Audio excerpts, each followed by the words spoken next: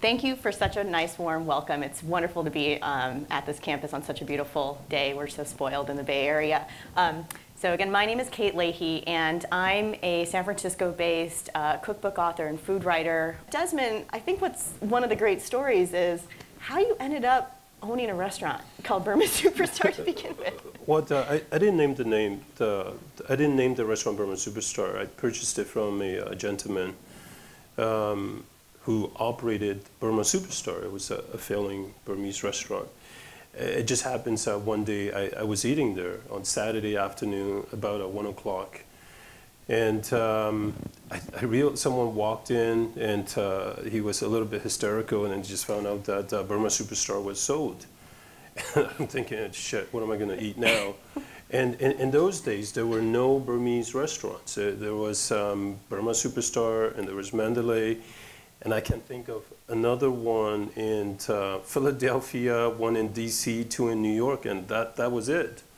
And no one knew Burma, no one knew Burma Superstar, Burmese food, anything. So make the long story short, I was just thinking, okay, better, you know, like I wanted to know what's going to happen to the restaurant.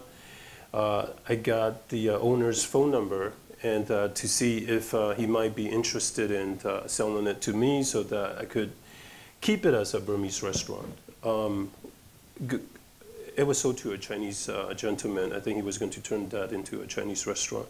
So my conversation with him was, can you back out of the deal? So I could pay you maybe a little bit more, 10, 15%. And what he said was, okay, you know, hang on, let me see what I can do. So the next day, I went there on Saturday. Sunday, he called me back about at 10 p.m. when I was in my office. And he said, hey, you know, there might be a way where I could get out of the deal. And come and take a look at it. So I made arrangements to go look at the restaurant on Monday. And, you know, if you're looking at a hole-in-the-wall place, that was it. I mean, that was written hole in the wall. Well, because one of the things was, at that time, Clement Street, that part of Clement Street was really quiet. No one went on to that part of Clement Street to go out to eat, right? There was just, it was just the quiet side of it was quiet side. There were cafes, and I think there were, you know, young kids that hangs out, you know, after school. Yeah, I would say Clement Street was a second Chinatown. And it wasn't a busy space. I simply just wanted a Burmese restaurant to stay Burmese and eat Burmese food with my family and friends. So I went there on Monday, looked at it, and thought about it, and called them back on Tuesday, and on Wednesday, you know, we have a restaurant. So it was funny, pretty quick. That all happened within, I think, like 4 days. And that was in 2000, and the restaurant was originally opened 2000. In 1992, so it had been operating 7 years. But yeah, but because you grew up in, well, part of your growing up was in the Inner Richmond neighborhood in San Francisco, but the other part was in Yangon. In Yangon, yeah. Right. Yeah, I mean, also growing up, because there were no Burmese food. The only Burmese food that, you know, I would get would be from my mom's, and you know, and I didn't cook, and you know, I don't cook, and my mom would ask me, "What will you eat when I die?" So, and now we have 6 restaurants. She doesn't ask me that question anymore.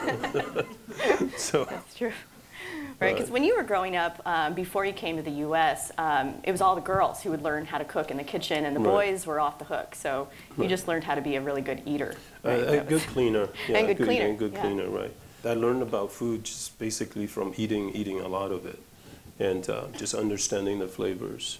So, what are the kind of for you, what are the most nostalgic flavors about Burmese food? The kind of things when you smell it or you taste it, or you just think that really reminds me of your childhood.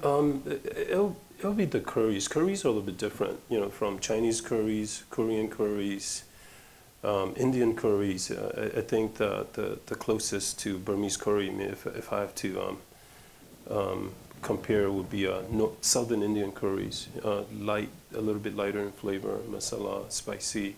But the other one would be mohinga, which is a catfish stew-like type of dish, you know, served with noodles. And it's a dish that you stew for a couple of hours, catfish, and until the catfish is broken down. Maybe you could explain a little bit more about that. What I love about the story about mohinga is that people order this dish. It's sort of a sleeper on the menu. It's a quieter dish, but when you go to visit Myanmar, and we should probably talk a little bit about just the name, just to clarify. So when you lived in that country, it was called Burma. Burma. And you had already moved to the U.S., and then the government changed the name to Myanmar. So in the cookbook, when we refer to your childhood, we talk about Burma. When we refer to the country present day, we say Myanmar. And one of the reasons was 2012, President Obama actually called the country Myanmar, and that sort of started a change in Western countries referring to the country as Myanmar. But back to something more fun, mohinga. When you go visit Yangon, the first thing you see, all the street vendors, it's mohinga. It's like the pho. It's like you see, it's a very popular street food. You eat it for breakfast. Now you eat it for lunch and dinner. It's just become so popular. But it's really relatively unknown in the United States, and no one's really heard of mohinga. People come in for good reason at Burma Superstar to order the tea leaf salad, but mohinga kind of gets left aside, because you don't know what it is. So when people order it, they think, oh, I'm getting catfish, and then they get it, and they go, well, where's the catfish?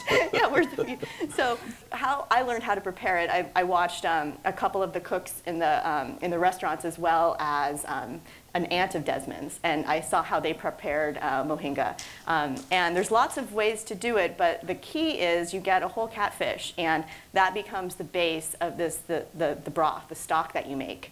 And you cook that catfish, then you take the meat off, you put the bones back in, you simmer that, you strain that broth, and then you take the catfish meat and cook it with aromatics, and all of it gets combined, but you're kind of crushing the catfish meat, so the soup is thick and rich. You won't see the catfish, but it's definitely in there.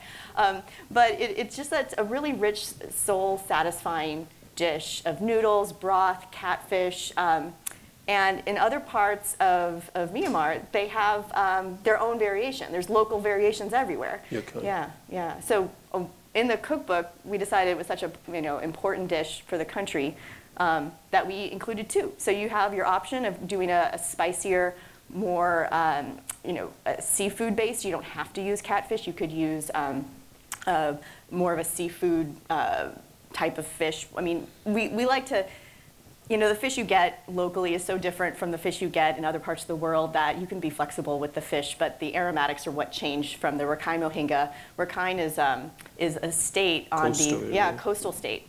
And they're cut off from the rest of the country with this wall of mountains. So they use a lot more seafood in their cooking, and their cooking is a lot spicier.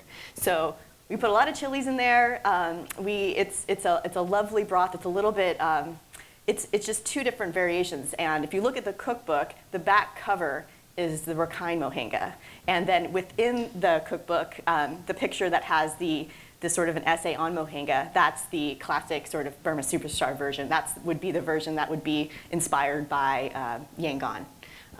But it's your favorite dish, right? It is, curries, coconut rice. Yeah. And your daughter's? Yeah, my daughter eats it. It's her favorite dish also. Yeah. Rather than what I think that people want to hear, are there any questions that people want to One thing I'll ask, let's actually talk about how the recipes came to being in the cookbook, because I think this is something that we joke about a lot. It's just when I started working with you. Yeah. So when we started working with Kate, Kate would ask me, can I see the recipe book? I'd say we actually don't have a recipe book, and Kate wouldn't believe that we don't have a recipe book, and we actually don't. Considering that we have all these restaurants, and I think it's a funny situation, because we have a lot of people who've been with us for 10, 15, 20 years. And they know how to do different stations, do different things. And we've never had any problems with having the food to be consistent, because they've just been there for a while. They know exactly what to do. And we've never had a need for it. So Kate came on, all of a sudden we have a recipe book. Right. So a lot of times when I start working with a chef on a cookbook, these chefs have, they have these they have their recipes written down in some fashion. Some cookbooks, I mean, some chefs have them written in like just a notebook, and then I have to look at all their, I have to figure out what their shorthand is. Like one chef I worked with, Mindy Siegel in Chicago, she's a pastry chef, and she would just write VEX. It's like, what's VEX? She's like, oh, that's pure vanilla extract. It's like, all right, so Vex. Now I think Vex, vanilla, all right, I'm fine. But I didn't even have that to work off of. So, other chefs have these long spreadsheets of all the different variations you can do with the dish, and it's all measured out to the gram. And with those kinds of recipes, what I do is I have to cut them down and make sure you can do that in a portion that serves 4 to 6 instead of 20 to 50. So this part-time, though, I just had to go into the restaurant and meet with the different cooks, and that's the one thing, though. There's not one chef of all the restaurants. There are kitchen managers and cooks, and all these cooks are cross-trained on all the stations. And what's fascinating is all of them speak different languages.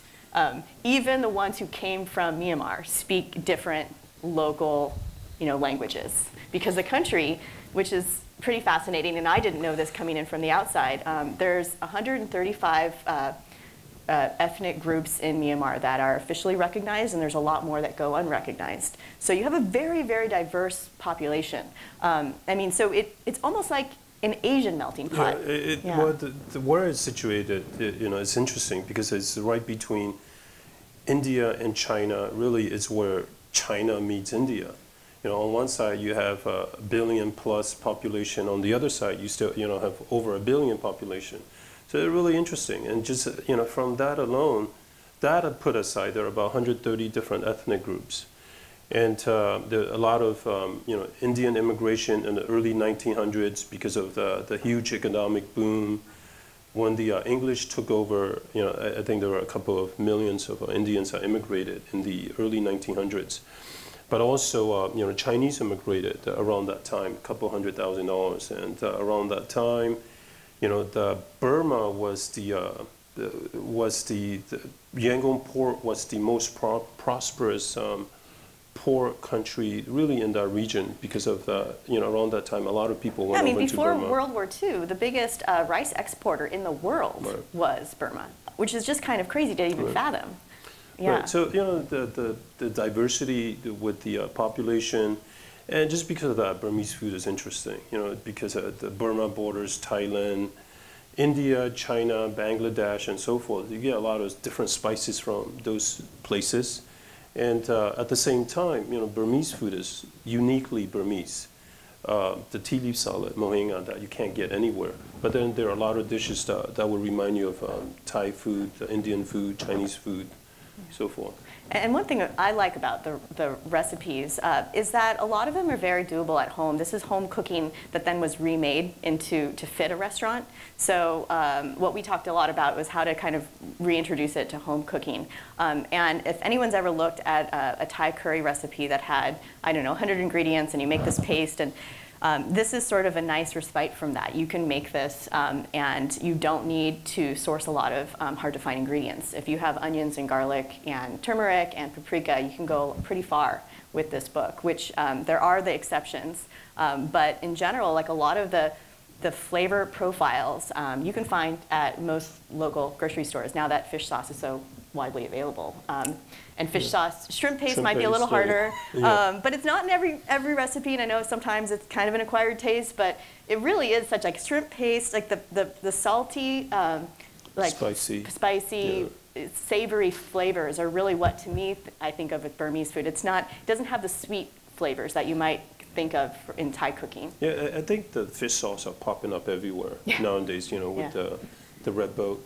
Maybe Italians are putting fish sauce in their tomato sauce now. Shrimp paste might be next. Yeah. I think just just how much you put in it. I think with Burmese food, it's people use it, and it's very flavorful, really pungent, and I'm not sure people have adopted to the shrimp paste flavors, but I think that a lot of people are they're traveling, they're tasting, they're trying.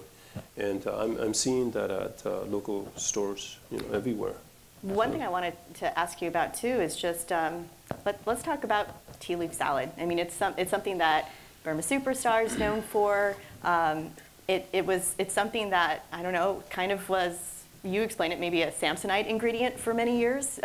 The country was closed off, right, from the world. You couldn't legally export something from Myanmar straight to the United States. It had to go through these different channels. So because Burma was a sanctioned country for the last 50, 60 years, and you couldn't get anything out of Burma. So if you receive products from Burma, it might be a product of Thailand or Malaysia or Singapore, India, and so forth, because normally it will go to those states or those countries, and from there the country of origin disappears. It becomes product of Thailand, Singapore, and so forth. So so the way that we've been getting the tea leaf in the past was whoever goes back to Burma, bring back some tea leaf salad. And they bring them back, with their luggages. Samsonite ingredient. And, thanks to the tea label, I think that we've been able to just get the product without any problems. But how did you do that? Like, how did you find the right people to be able to? Well, it became a pretty lucrative business for them. We own several restaurants. We started selling just a lot of tea leaves in our restaurant. So tell me about where the tea leaf is grown. The tea leaf that we were getting are not the best quality. I think the coloring that they used to keep it green was questionable. Preservatives, and I love MSG, but in those packets there were like 10-15%. That was a little bit too much for me. And also and we wanted to give our customers a better product, so we started looking around.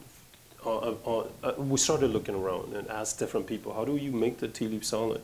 What's really interesting is that the tea leaf salad is ubiquitous in Burma.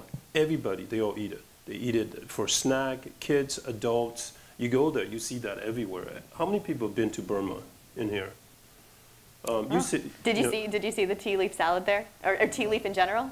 Yeah. So everybody eat it. It's everywhere. I remember seeing it in the snack packs. You get the tea leaf itself, la pet, as they call it in Myanmar. The tea leaf salads in these little snack packs that you could think of like someone buying a pack of chips, but instead they're buying a pack of tea leaves, and they're just throwing in the crunchies, the fried garlic, maybe some peanuts. That's your caffeine. Yeah, that's your caffeine. So if you're a student studying, a savory just get a little packet of tea leaf and yeah. So we asked everybody, in San Francisco, Burmese people, how do you ferment the tea? How do you make the tea? Nobody knows. So we went to Yangon. How do you make it? Nobody knows. It's just really strange. Everybody eat it, but they don't know how it's made. And if you have any Burmese friend, ask them. I challenge you, that they will know how it's done. So anybody from Burma here? Nobody. Okay. We ended up in the Shan State, which is a very conflicted area, and one of the largest ethnic region in Burma. They want their independent state. The North want their own independence. The South want their own independence.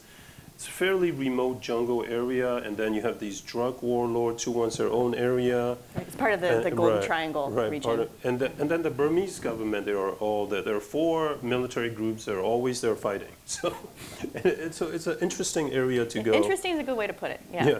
So that's where we get our tea from. So we go up to the most northern part of Shan State, a region called Namsam, just arguably probably where the best tea from Burma comes from. So we take the small plane to get to the certain area, and from there drive another 6-7 hours to this mountains area, and to the tea region called Namsan. And the way I always think of it is Namsan, if people think of wine and terroir, and they talk about soil types, when you think of Namsan, where the tea is grown, it's a sandy type of soil that drains well, that is ideal for the type of tea that you pick and then ferment. It's not the same as like for black tea. Black tea, at least in that part of the world, grows better in a soil that has more clay. So the type of soil makes Namsan particularly great for this type of tea. And we were looking at different samples of the tea leaves when they're dried. You could tell the ones that had the brighter, more of a yellow kind of color, gold color, those were sort of, you get a higher price for that. That's supposed to higher quality. The real dark ones with really big leaves, those are sort of a lesser quality tea leaf. Well, in Burma, so the quality ones you're speaking of are called, they're tea buds. And they're called, people refer to those as tea, tea for generals. But those are those people are the only one who can afford it. But what's really cool is for the longest time, people who were tea farmers, they had a hard time. They used brokers in Mandalay. Mandalay is the biggest agricultural trading city in the country. And the tea brokers sometimes wouldn't pay the tea farmers until they had sold all the product. So you had these tea farmers, maybe they'd do a whole, 4 different harvests during the year, and then they wouldn't get paid for a year. So it's no wonder that maybe picking opium became pretty, a good option for them. Now you're working with a tea co-op, a newly formed tea co-op that's now giving more power to the farmers themselves, getting more education from the outside world now that the country's opening up. They can learn better plant management techniques. At the same time, they've always been organic, which is pretty great. So they didn't have to take away a lot of pesticides. They didn't have money for pesticides to begin with. Jungle tea, it was growing sort of in a wild type of way. So in a way, because they skipped a lot of this modern, modern agriculture, they actually benefit in the modern world. It's this interesting market because the brokers were paying them also so little, to a point where, aside from these crazy terms, they were getting very little. So they were going to China to do farming work, abandoning their farm, which is a little crazy, to think that Chinese are paying more money than Burmese. So you can imagine, how little they were getting paid. So what we did was that we paid them, whatever that we were paying the brokers, a little bit more. And also work with the farmers to organize a association where we buy the tea from, and the farmers go sell their tea at that association, and we buy it from there, and so that they don't have to negotiate with the farmer, the brokers. So the farmers in Burma are probably a little bit different from the farmers in U.S. They don't have a lot of land. They're probably micro farmers. Mostly they're micro farmers, and they're not wealthy. They're really poor. And they're not sophisticated. So when you negotiate, you just pay whatever price that the brokers are paying. And also the terms are ridiculous. As you were saying, they don't get paid until it's sold. So can you imagine if you didn't get paid until a year after the work you did? It's like, how would you live? How would you buy food? Right. So things are changing a little bit. I think that we're also introducing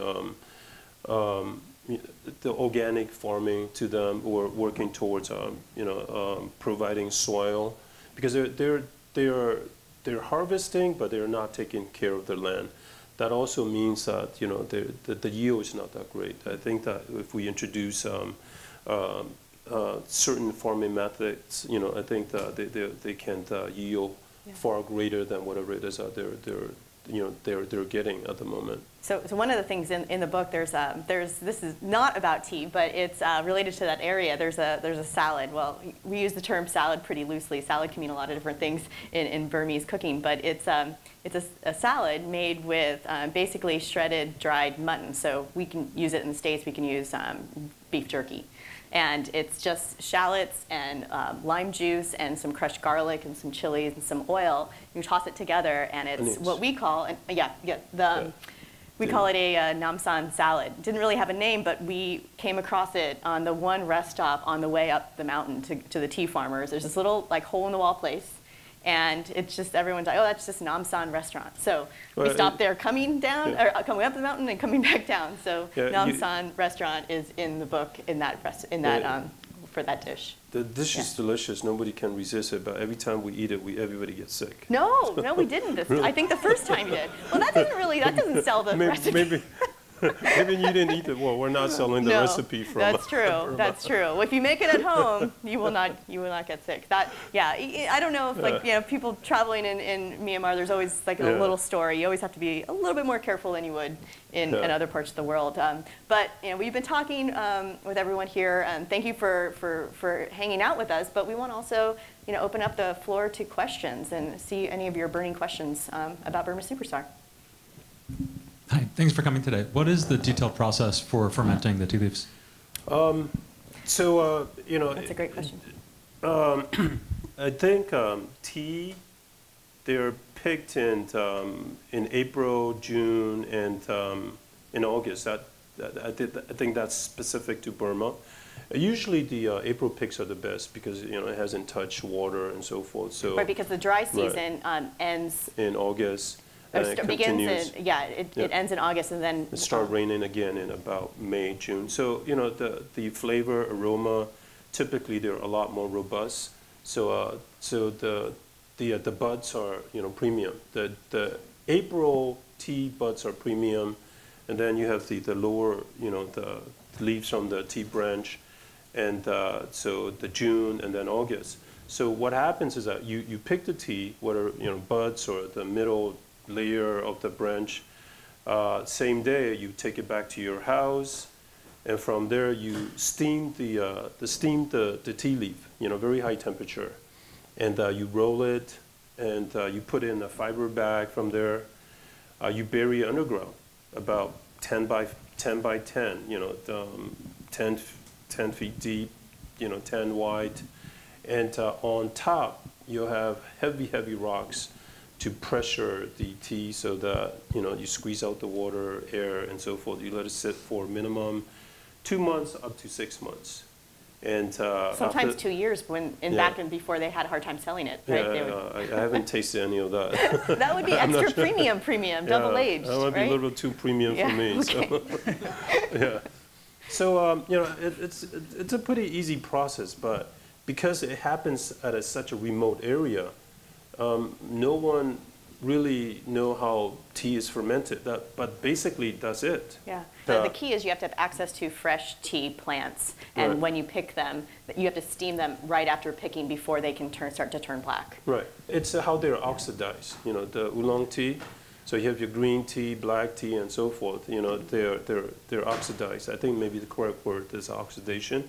Is how long you oxidize the tea that changes the color. These teas also, they're never dried. They're always just kind of kept, and they start releasing like that black tea oil, right? From the oil from the tea leaves. It's sort of supposedly the guys say it cure baldness, so I haven't tried. Well, no, I think they also use it for hair dye. Yeah, well, hair dye and baldness kills 2 birds with 1 stone. Thanks very much for coming. I'm a very long time fan of Mandalay and Burma Superstar. Thank you. Mandalay is great. I go to Burma Love every single week now. Thank you very much for starting that as well. I haven't had a chance to go to your country yet, but I was recently in Korea, and I was very surprised by the big influence that the American occupation in the early 50s, following the war, left in their street food. So they eat lots of Spam and canned beans and canned corn. So I was wondering, when the Japanese occupied in World War II, and then the British got there to push them out, I guess. Did that also leave any changes, I guess, in food culture in Burma, either from the Japanese or British side? Well, with the British side, I would think the first thing would be the tea houses, the tea shops that serve the dark tea with milk. And it's in Burma they would use condensed milk and evaporated milk.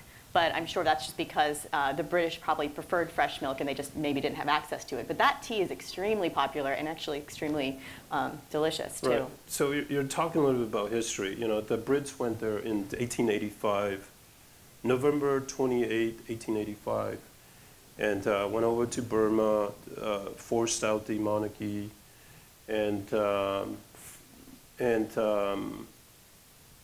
basically abolish all the monarchy that existed for over. That's pretty ironic when you think about it. The British coming and abolishing a monarchy. Right. Right. So Burma became a province of India, and but a very prosperous one because of the rich. There was a lot of agriculture, a lot of best teak, best ruby in terms of natural gas. Right now they're probably number 3 in the world. So after that, because you were talking about Japanese, during the war, Japanese came in, invaded for 3 years. They got the British to kick out the Japanese again. And then from that, communism was very popular. I'm not sure how much influence Americans had in Burma or Spain, But from there, they basically locked up, they locked themselves up and separated themselves, kept themselves away from outside world. They abolished education, scholarships and so forth. So with the Brits, there was a lot of influence with agriculture and processes, a system, but not with food. I think maybe tea. And with Japanese, as far as I'm aware of, it just started popping up in the last 5-6 years.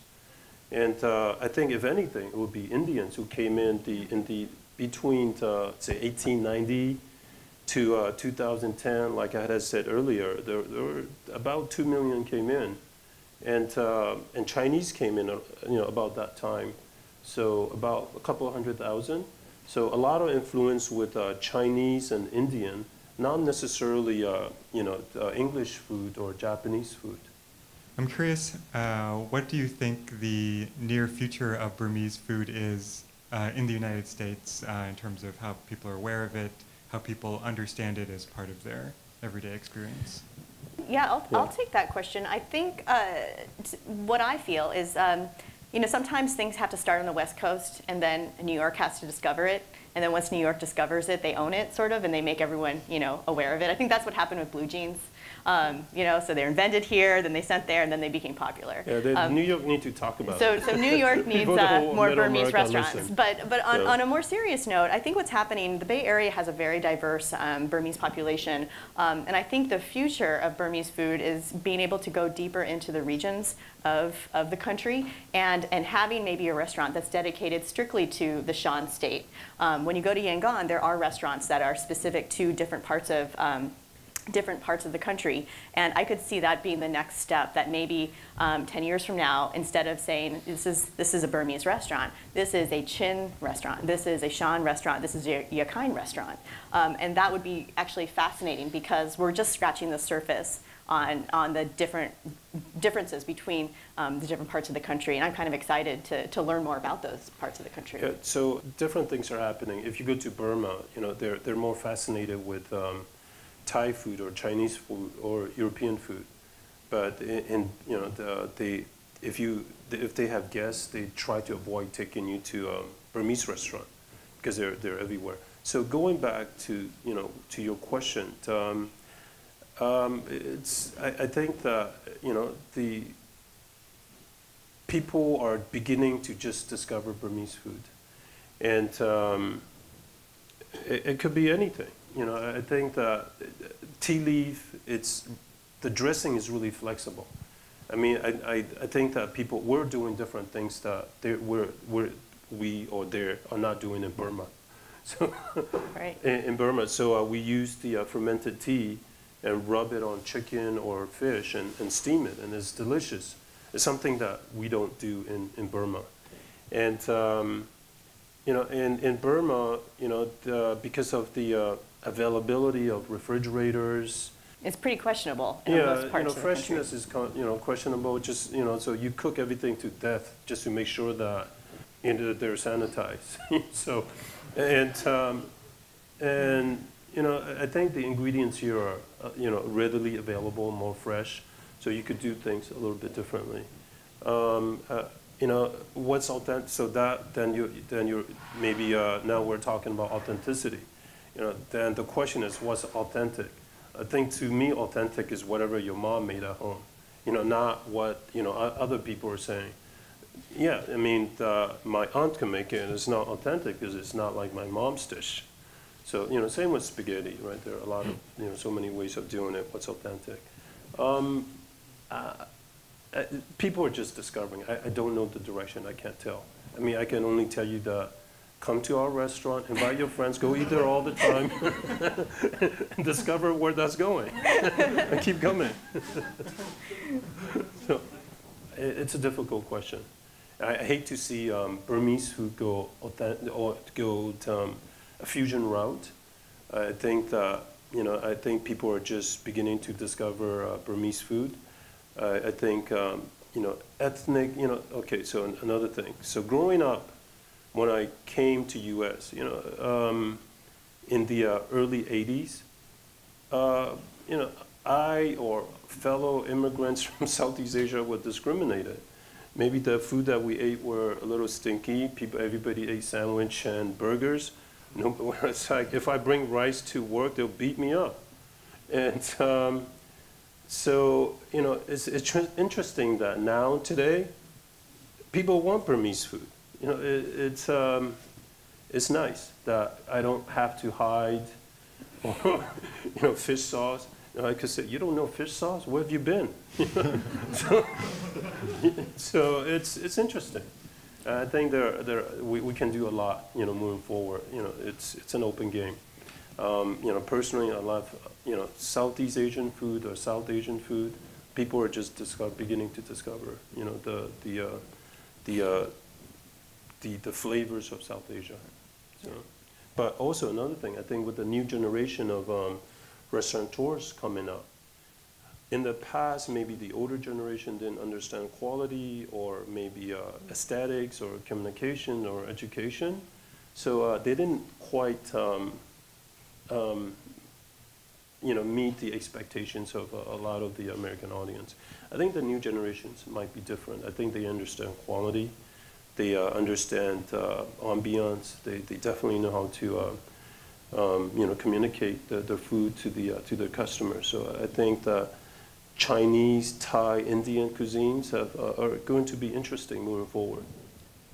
One more question. So you mentioned the diversity of Burmese cuisine in the various provinces. You've also expanded your restaurant empire as well. So what's your philosophy for opening new restaurants, creating clones of Burma Superstar? Like, how do you get each one its own identity? Well, it's kind of funny, from that little hole-in-the-wall restaurant to be referred to as a, you know, empire.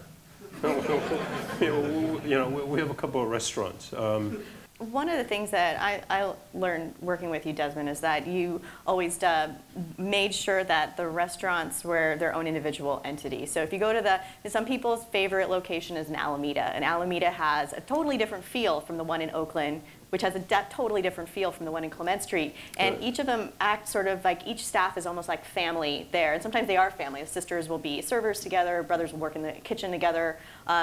And I mean, you don't have any intention of maximizing Burma Superstar saturation in the city.